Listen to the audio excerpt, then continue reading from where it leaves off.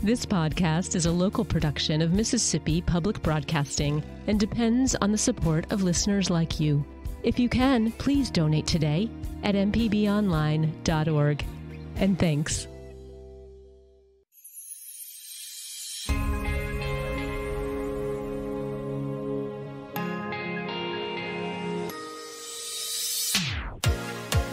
Good morning, and thanks for joining us. You're listening to Southern Remedy, Healthy and Fit on MPB Think Radio. I'm your host, Dr. Josie Bidwell, Associate Professor of Preventive Medicine and Nurse Practitioner at the University of Mississippi Medical Center. Today, I'm going to go through some of the medical headlines that are out there. Headlines are often catchy, but they don't tell the full story. So I've dug down into some of those headlines that are out there and kind of help clear up any confusion or answer any questions related to those things. But if you have questions or comments for us, our number is 1-877-MPB-RING. It's 1-877-672-7464. You can email us, fit@mpbonline.org. And that's not just during the show. You can email anytime, and we're happy to answer your question. Or you can go over to Facebook to Healthy Habits with Josie, and you can drop me a message or a direct message there, and I'm happy to answer your questions in any of those ways. For the first little bit, we're going to spend talking about actually two headlines that came out this past week looking at sleep. And both of them are looking at ways to get good quality sleep. And before we really get into the meat of those stories per se, I want to spend a little bit of time talking about why sleep is so important. We've done some sleep-focused shows on here before, but I can't reinforce enough how important sleep is to overall health. We try and focus on this show and staying healthy and fit and preventing disease when we can, disease and disability, and sleep is a humongous part of that.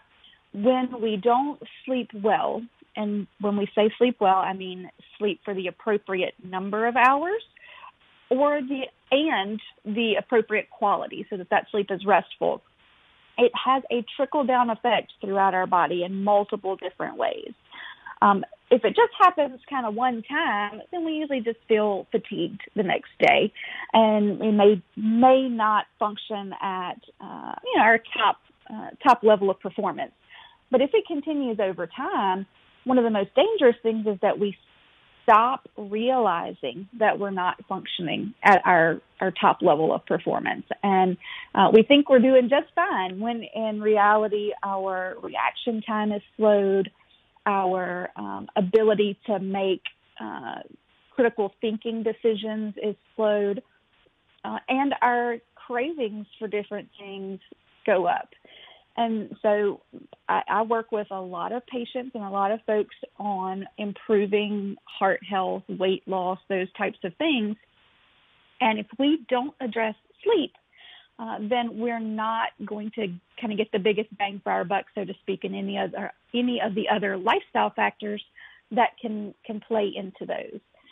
In particular, heart health, when we don't sleep well, it does put extra strain on our heart and tends to make our blood pressure higher than we would like for it to be. If we've got sleep apnea, it can actually increase our risk for things like heart attacks and strokes. And so we really want to invest and look at our sleep. So I mentioned quality and quantity. So how much should we be getting? For adults, and that's what I'll focus on today, it's about 7 to 9 hours. So less than 7 hours and more than 9 hours, both of those are kind of associated with poorer health outcomes. So we don't want to sleep too little, but we also don't want to sleep too much. And so I usually ask folks, what time do you get in the bed? What time do how long does it take you to fall asleep? And what time do you wake up in the morning? And then any nighttime awakenings in there so that we can see how many hours we're getting. Then we need to think about how rested we actually feel when we get up. So do we feel like we slept well, we've got energy? And I don't mean the second your eyeballs open. Everybody's a little groggy the second your eyeballs open. But, as you get up and start to move throughout your morning, do you feel rested, like you're ready to face the day, or do you feel like you're kind of dragging and not and don't have the energy that you need to go about your daily tasks? And that can happen from a variety of reasons, right? If you're only sleeping 3 or 4 hours a night, I wouldn't expect for you to be super rested in the morning. But if you're sleeping 8 hours, or what you think is 8 hours, and you're not rested in the morning, then that would prompt us to look a little bit further into maybe what is going on during the sleep, right? Maybe restless leg is keeping you from getting into the deeper stages of sleep that you need to. Perhaps you do have sleep apnea, those types of things. So it warrants further evaluation there. And that's kind of what leads us to these two stories that came out this week. One is related to food and sleep, and the other is related to light and sleep. And these are two very, very important things that we've always kind of talked about in terms of sleep, but this gives us a little bit more information. We'll start with the food one. Usually when we think about food in relationship to sleep, we think about caffeine and trying to cut back on caffeine in the latter parts of the day so that we can fall asleep easier. And that is an important strategy if you have trouble falling asleep at night. Caffeine sticks around in your system for a very long time. And unfortunately, what happens is folks will get, if they're not sleeping well, they get kind of sluggish in the afternoons. And so we reach for a coffee or a tea or a soda that has caffeine in it to try and push through the rest of the day. And that just further kind of impedes our ability to go to sleep at night, and we kind of get stuck in this cycle. So caffeine's one that's kind of been readily out there. Alcohol is another one that is more talked about in terms of the disruption in the sleep cycle. But salt is not one that we often talk about much. Right? In the past, we have kind of acknowledged the relationship between high salt foods and high blood pressure. And we do know that if you have kind of a higher blood pressure at bedtime, it can make you not be able to fall asleep as easily. But this study or this headline that came out was salty foods right before bed may disrupt sleep. And what they actually looked at, and it's important to realize that this is, not a huge study and still looking at more in the animal models, but a high salt meal before bed actually increased kind of the neuron firing and made us less likely to be able to fall asleep. And that's really important when we think about how much salt we consume in the American diet. So the average American consumes somewhere around 3,400 milligrams of sodium in a day. And that is well above the recommended intake of 2,300 milligrams. And I know that kind of milligram term can seem kind of foreign and nebulous out there, like what is that? 2,300 milligrams is about a teaspoon. And so this is, not quite double that, but about 1.5 times that is what we normally take in. And the majority of that comes from packaged products, not necessarily from the salt shaker. So starting with seasoning mixes or soups and broths and gravy mixes and frozen meals and frozen products. A lot of those have extra salt added to them to keep them kind of shelf stable and prolong the flavor profile of those. And so if we're looking for ways to cut back on salt in our diet, one of the kind of easiest ways or the biggest bang for your buck is looking at pulling back on some of those packaged products that we have in our diet to help that there. Overall on Healthy Habits with Josie, I've got some salt-free seasoning mixes on there, like recipes for those. That's one way that we get a little less salt in our diet. But if we're looking at improving our sleep, we absolutely want to look at avoiding a really high salt meal within about 3 hours of bedtime. I would usually say that we want to avoid any kind of big, heavy meal within about 3 hours of bedtime. 1, for the sleep, and 2, for weight loss, right? If we eat the brunt of our calories at the end of the day, then we tend to not burn through those as well, and we tend to gain a little bit more weight, or at least not lose weight as we would anticipate and hope. So kind of thinking about when you need to be in the bed and backing mealtime up as much as you can. And I know the real world exists, and, it's not always perfect, and you get home from work late or the kids have things going on.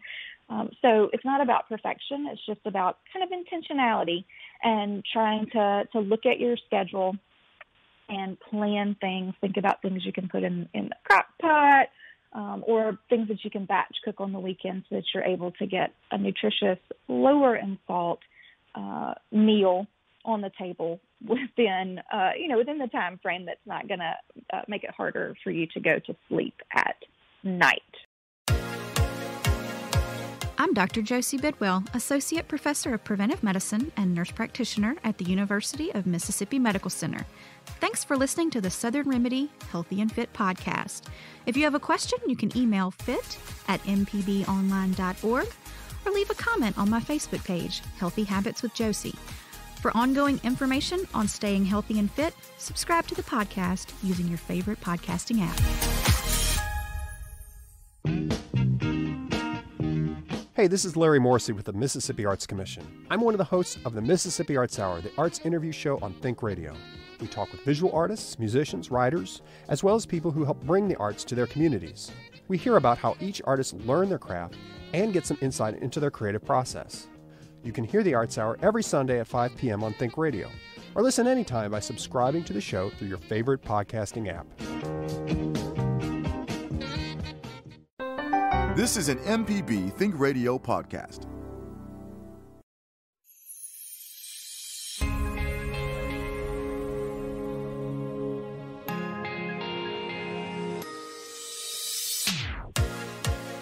Thanks for tuning in today. You are listening to Southern Remedy Healthy and Fit on MPB Think Radio.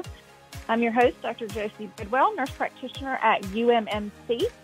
And we are going through some medical headlines today, and we've spent the first part of the show talking about sleep and sleep health. And we're taking your questions as well. Our number is 1-877-MPB-RING. It's 1-877-672-7464. Josie, this is Liz. I'm stepping in for Kevin today, and I'm sorry I interrupted that email. That's fine. But I wanted to let you know that we do have a caller. It's Clydine from Jackson. Good morning, Clydine. How can we help you? Good morning. I have been diagnosed with sleep apnea in June of 2014, and my trouble is I have trouble staying asleep. I wake up maybe after the usual 4 to 5 hours of sleep because that's what they require, use the machine that long. But since my machine has been recalled, I can't use it, and believe me, I feel so much better not using it. But I still will wake up after 5 hours. I'm wide awake no matter how late I go to bed. And I was told by my doctor to go to bed, start going to bed by 8 o'clock, which I really have not been able to do. I have not been doing that. Right. What time are you able to go to bed?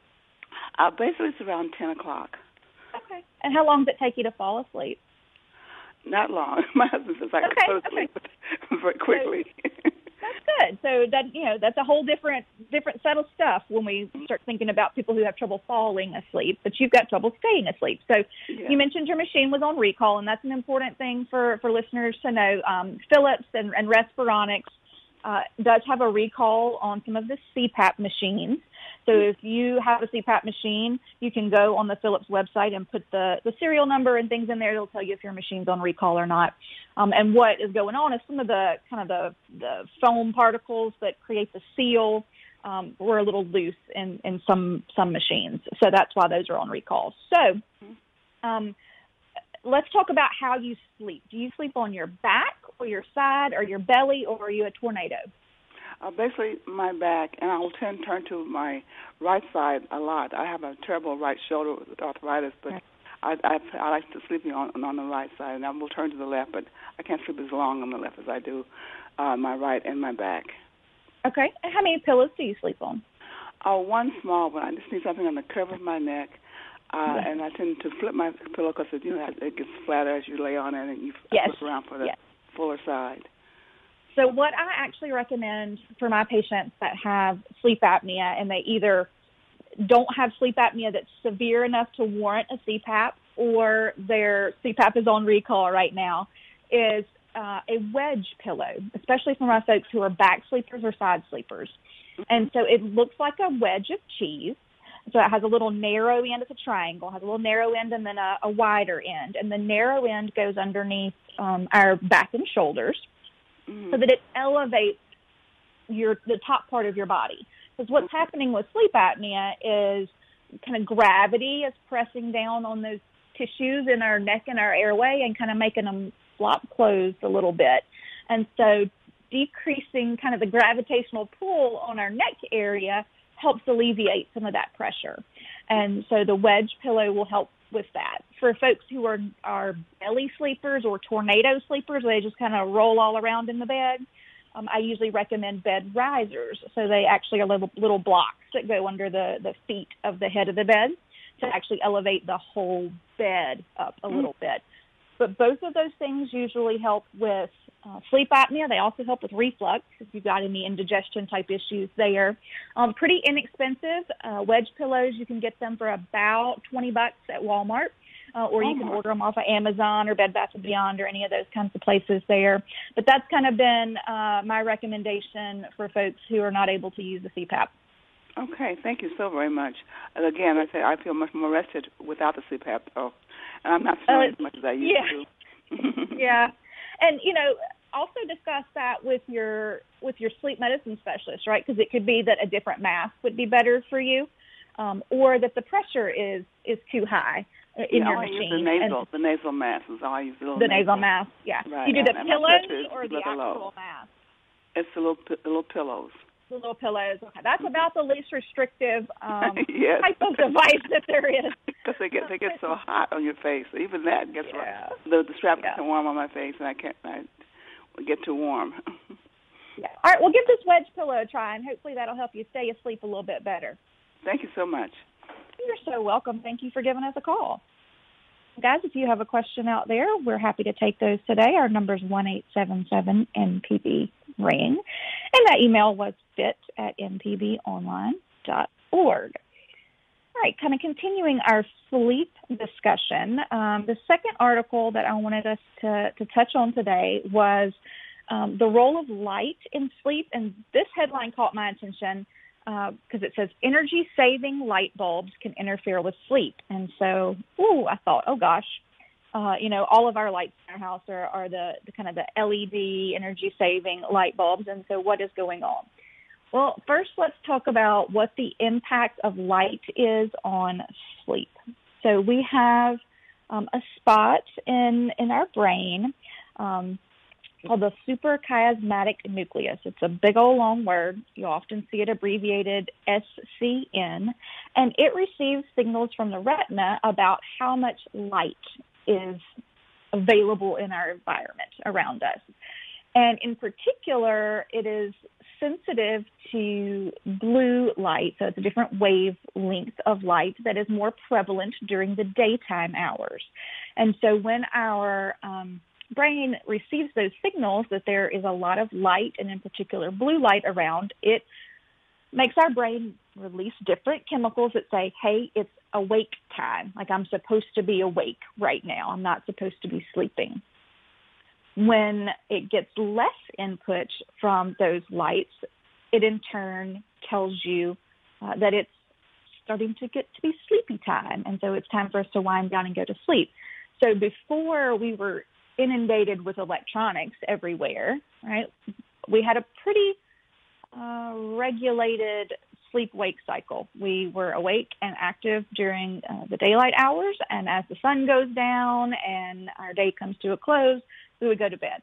But there's light everywhere now, inside our homes, inside our office buildings, all the time. And it makes it a little bit difficult for our brain to just shut off and go to sleep. So this kind of plays into that people who have trouble falling asleep. It's often because of the amount of light that we are exposing ourselves to, or that's a contributing factor with some of it. In particular, screen time, iPads, cell phones, laptops, TVs, emit more of that blue light that sends that extra special signal that says, hey, I shouldn't go to sleep right now. I'm supposed to be awake.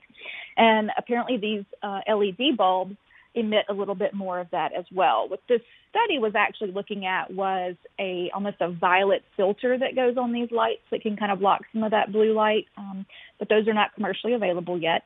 So my tip for that, and what I tell my patients and folks that I'm working with on sleep, is if you have a dimmer switch in your house, as the sun starts to go down, start to dim down some of those lights as well.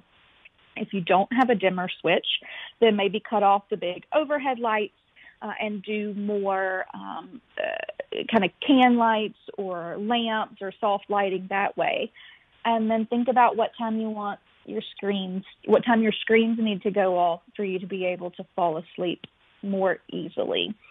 And so if 10 o'clock is when you need to go to sleep to get your 7 hours of rest, then about 9 to 9:30 is when those screens need to go away, and swap out for, a different activity to help you fall asleep. Maybe it is drawing or doodling, maybe it's journaling, maybe it's reading in a book or a crossword puzzle or something that's relaxing.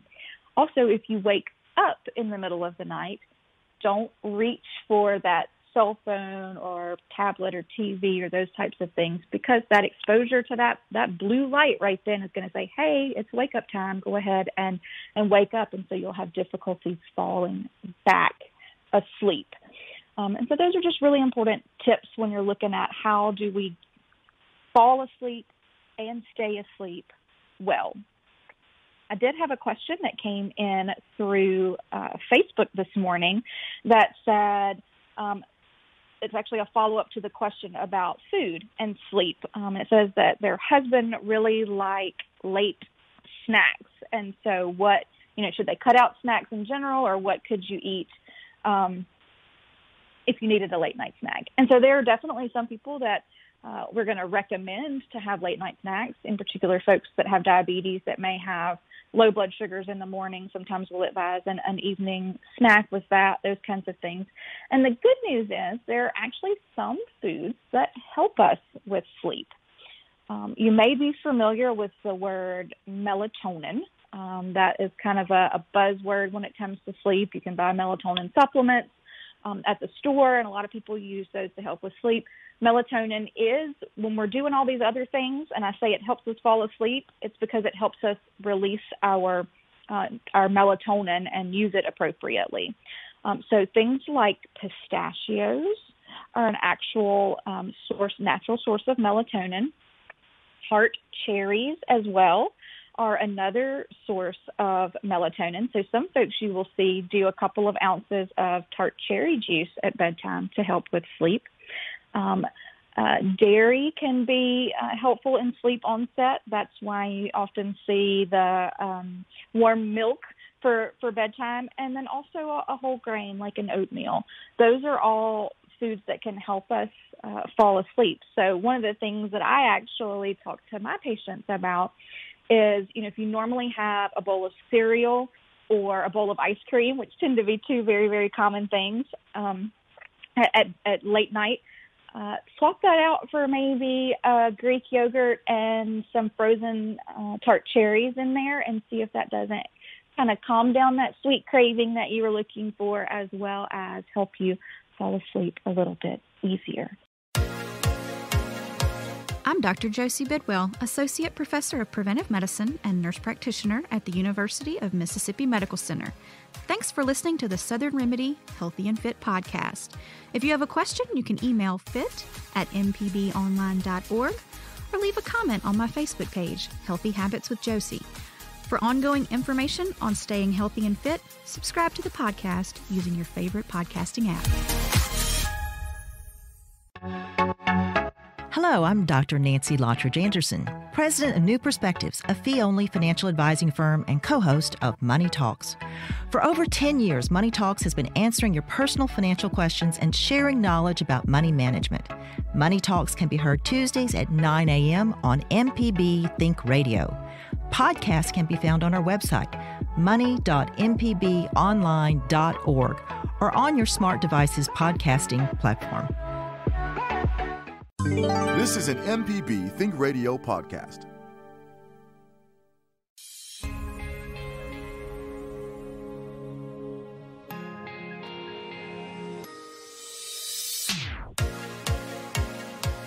Joining us today on Southern Remedy Healthy and Fit.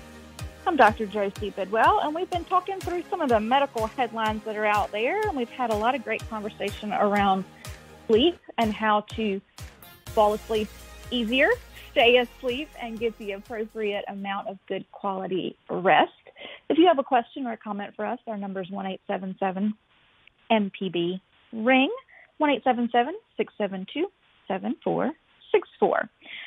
Did have a question that came in actually about taking a fiber supplement before bed.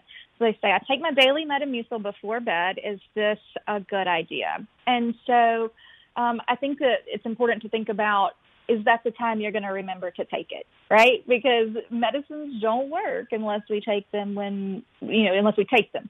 So whenever it's easiest for you to remember to take them is a good time. I will say that it's really, really important when you're taking a fiber supplement like that, in particular a fiber supplement that you have to dissolve in a liquid, that you take the full amount of liquid that is called for. I believe with Metamucil, it's 8 ounces or about 240 milliliters of water in there. If you don't take enough liquid in there, it can actually make that stuff thicken up a little bit more and kind of get a little hard to pass through the esophagus, and then it'll kind of swell and you'll have some discomfort there. If you have reflux or indigestion, then also adding this in right before bed might not be the best idea there. Also, if you find yourself waking up to urinate multiple times in the night, drinking that 8-ounce glass of water right before bed may not be the best thing as well. So it's not kind of a direct contraindication or anything, but just some kind of cautions that I would put in there when doing that. A lot of times people will do these kind of before a meal because it kind of makes you feel a little bit fuller, so that you tend to take in less calories. But, always check with your regular healthcare provider to make sure there's not any particular contraindication to you doing something, or that timing is okay for you there. All right, the next headline that we have is actually really important for us to talk about in light of what month this is, right? So it's October, it's Breast Cancer Awareness Month, and it's also the time when a lot of folks are getting their COVID vaccines as well as their COVID boosters.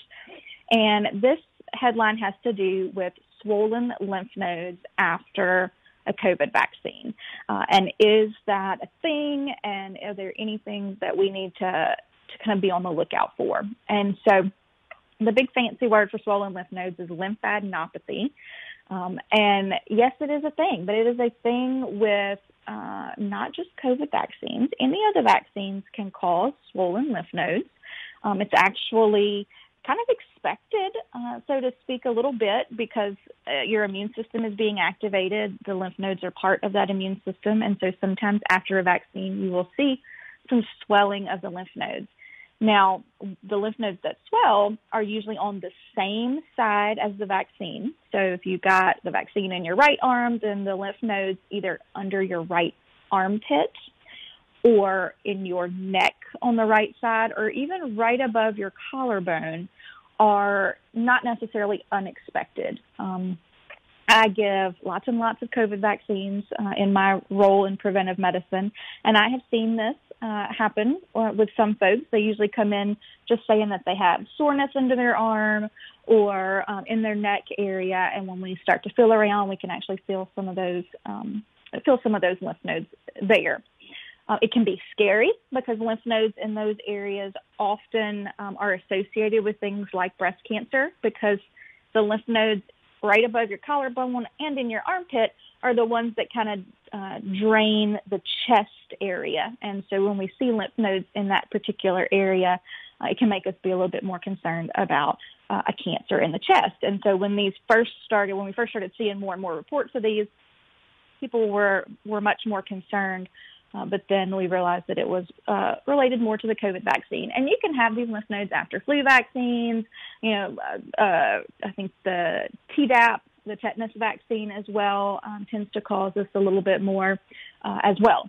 And so the take-home kind of message with this is, if you've had a vaccine and you feel, a lump in your armpit, above your collarbone, in your neck, those kinds of things, absolutely still see your healthcare provider so that we can feel it.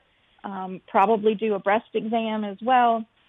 Those different types of things to make sure that we feel like it's vaccine related, and then kind of just some careful watching on that.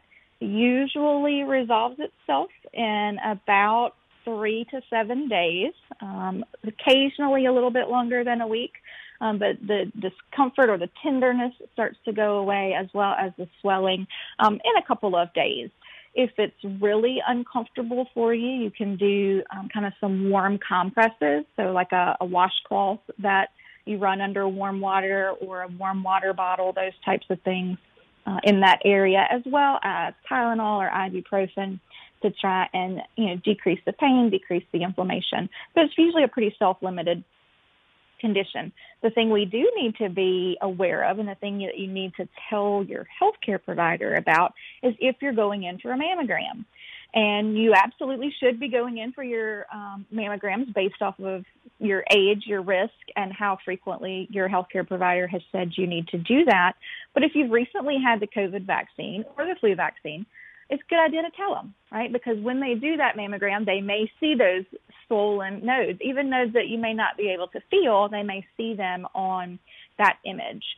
And so if there's been no vaccine, then they're going to be a little bit more concerned about that area and start to do additional testing. If you've recently had the vaccine, then they may wait just a little bit and repeat that.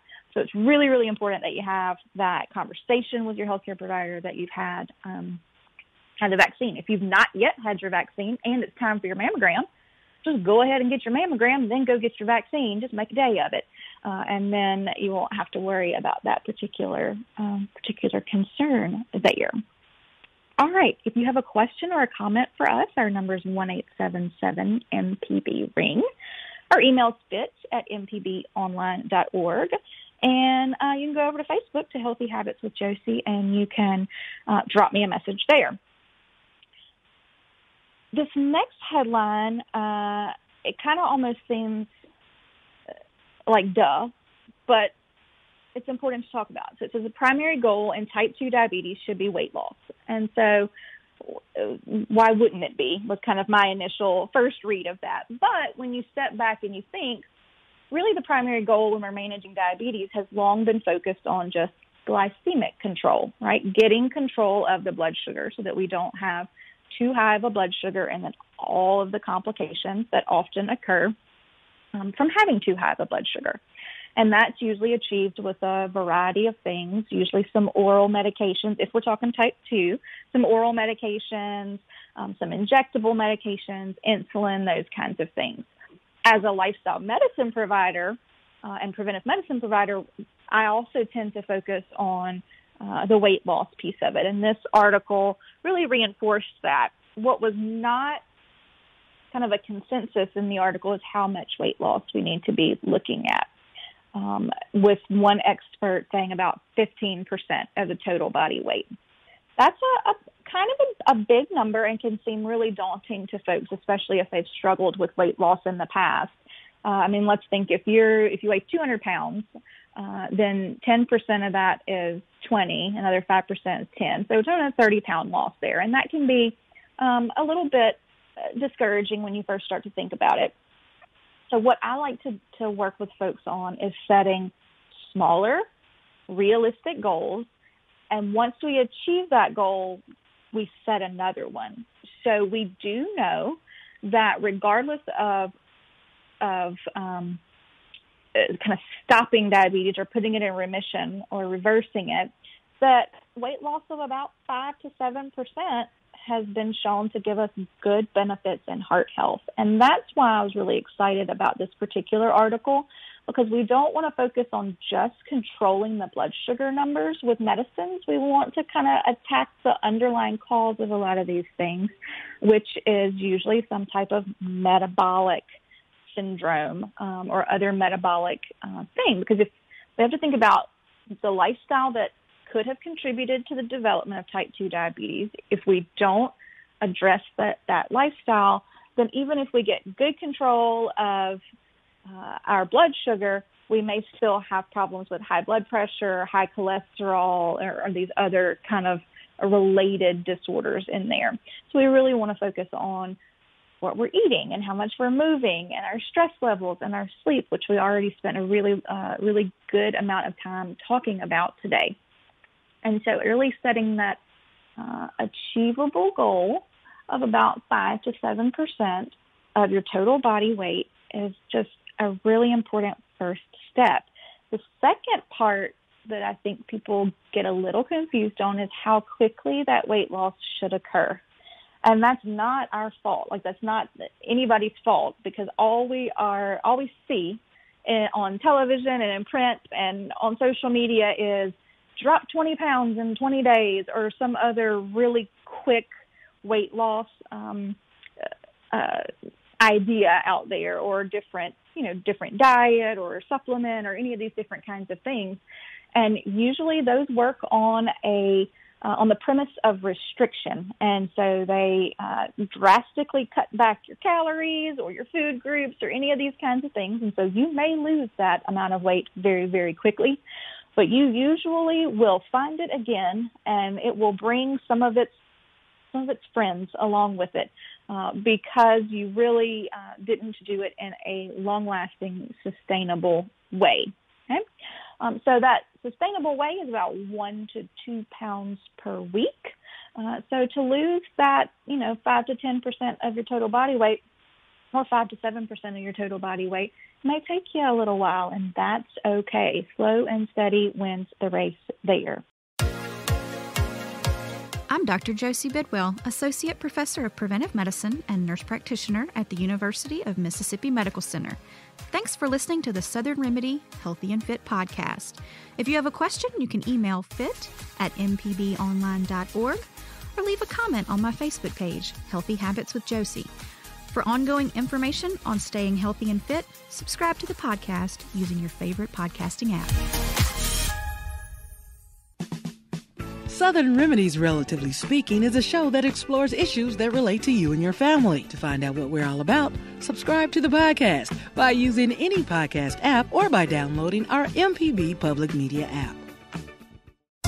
This is an MPB Think Radio podcast.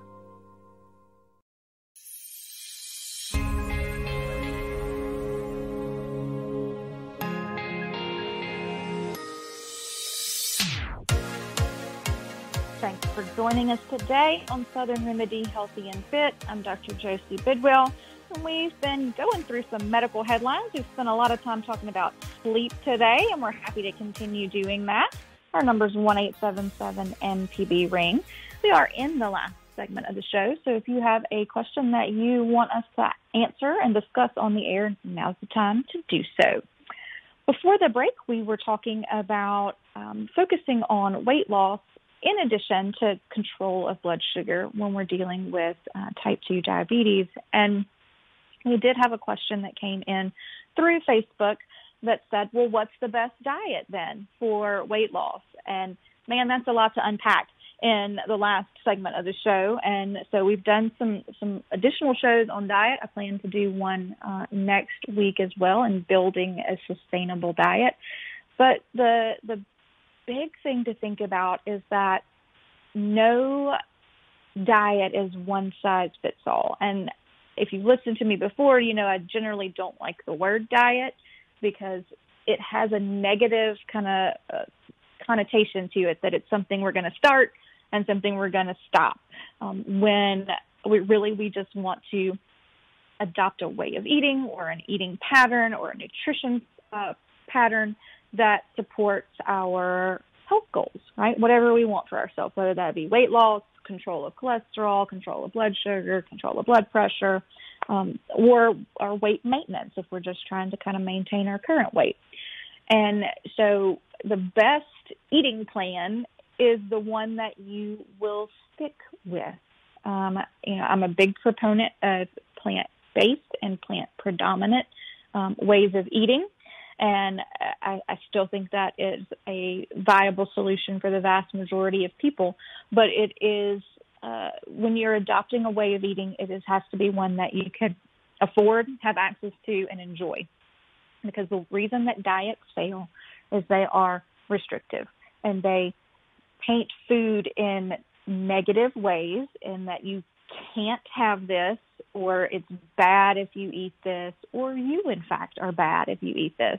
I can't tell you how many people that I speak with on a daily basis or that I see in my clinic that as soon as the visit starts, they say, you're going to be mad at me, or I was bad.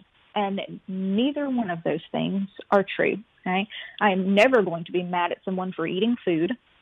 And I am never, and you're never bad based off of the food that you eat. There's just food that we need to eat more of, food that we need to eat less of, if those are important to us and important for managing or preventing whatever chronic disease we are trying to work on.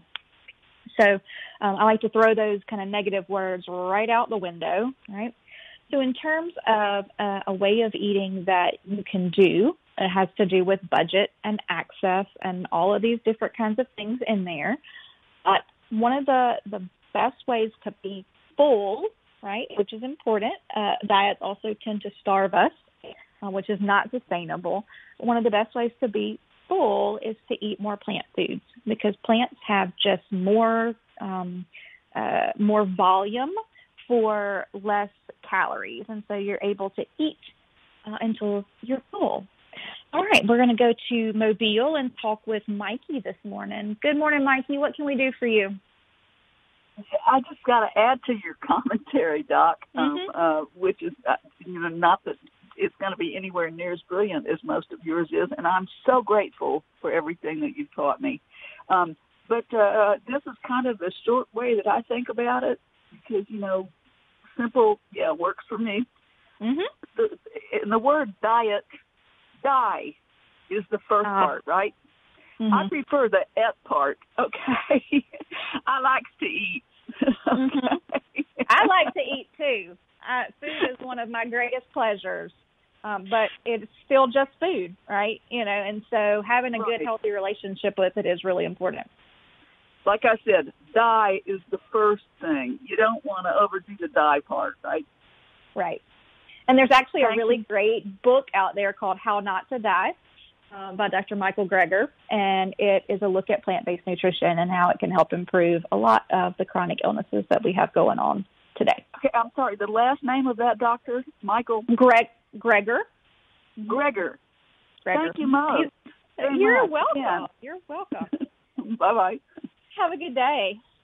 And Dr. Greger is a fellow in the American College of Lifestyle Medicine, and he has a follow-up book called How Not to Diet. And so, of course, I'm not I don't get any benefit from recommending those books. They're just two of the books that I enjoy on my shelf to reach for when I'm looking for tips for plant-based ways of eating.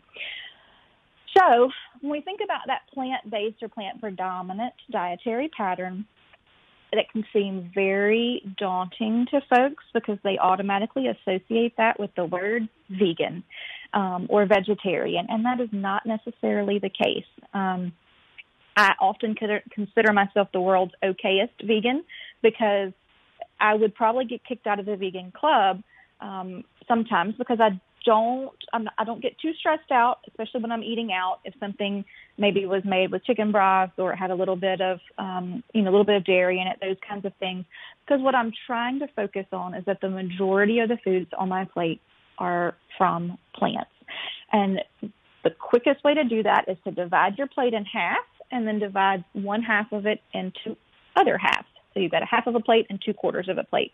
And that big half a plate should be fruits and veggies. And if we start building our plate that way, then we automatically are increasing the amount of plant-based foods that we're getting in our diet, because the way we normally build our plates here in America are the meat on that big side of the plate and a little bitty tiny serving of vegetables. All right, we have a caller on the line, so I want to get to him very, very quickly. Daniel, we're running out of time, so go ahead and drop your question for me. Yes. How do you feel about virgin coconut oil? Because I know that I usually feel good about it. How do you feel about using it to cook with and use it? And I love your show. Oh, well, thank you so much for listening. So I'll try and answer this pretty quick. Added oils in general, I try and stay away from, whether they're an unsaturated oil like an olive oil, avocado oil, or whether they're more saturated like a coconut oil, just because I'm watching my cholesterol. And then also in terms of weight management, adding an oil is only adding calories and fat. It's not really adding anything that's going to fill up my belly. So I would rather add coconut to something, or avocado to something, or olives to something, and get those healthy fats that way. But at the end of the day, you shouldn't be using enough kind of added oils that it really makes a difference, whether it's coconut oil or olive oil or any of these other kinds of things. We need to be kind of limiting our added oils to about 1 to 2 tablespoons a day, shying on the smaller end of that actually with the 1 tablespoon, because every tablespoon of oil, regardless of whether it's olive oil or coconut oil, is 14 grams of fat and 120 calories. And so that can very, very, very quickly add up and sabotage your weight loss efforts if that is what you're trying to achieve with that. But that was a great question. Next week on the show, we're really going to dive into how we build that sustainable way of eating that leaves us full and satisfied, and that we don't feel restricted in doing. I'm Dr. Josie Bidwell, Associate Professor of Preventive Medicine and Nurse Practitioner at the University of Mississippi Medical Center. Thanks for listening to the Southern Remedy Healthy and Fit podcast. If you have a question, you can email fit@mpbonline.org or leave a comment on my Facebook page, Healthy Habits with Josie. For ongoing information on staying healthy and fit, subscribe to the podcast using your favorite podcasting app. Thanks for listening to this MPB Think Radio podcast. MPB depends on support from listeners, so if you can, please contribute today at mpbonline.org. Join us each week for Everyday Tech on MPB Think Radio. We have an IT expert, a computer repair ace, and we troubleshoot your problems on the phones as well. Everyday Tech, Wednesdays at 10 on MPB Think Radio.